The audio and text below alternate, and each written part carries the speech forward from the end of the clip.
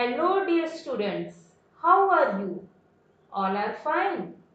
Hope you all are doing your work properly. Let's begin our class. Today we will do mathematics and the topic is ascending and descending order. Let us learn about ascending order. What do you mean by ascending order?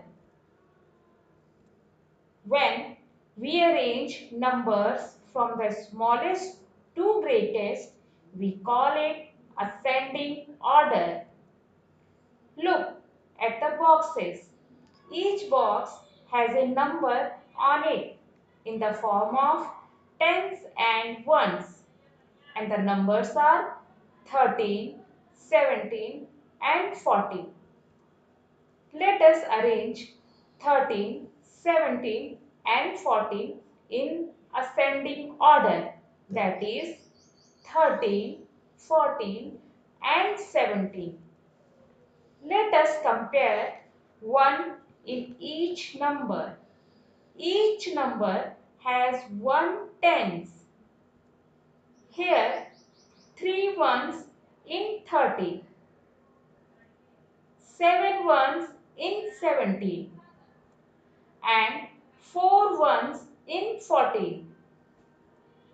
So, which is the smallest and greatest here? Here, the smallest is 3 ones in 30 and the greatest is 7 ones in 70. Hence, the ascending order is 13, 14 and 17. Now, let us learn about descending order. What do you mean by descending order?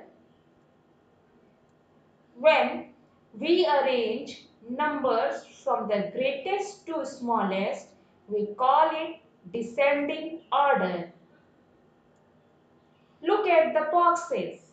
Each box has a number on it in the form of tens and ones, and the numbers are 14, 11 and 19. Let us arrange 14, 11 and 19 in descending order, that is 19, 14 and 11. Let us compare 1 in each number. Each number has 1 tens. Here 4 ones in 14, 1 ones in 11 and 9 ones in 19. So, which is the greatest and smallest here? The greatest is 9 ones in 19. Smallest is 1 ones in 11. Hence, the descending order is 19, 14 and 11.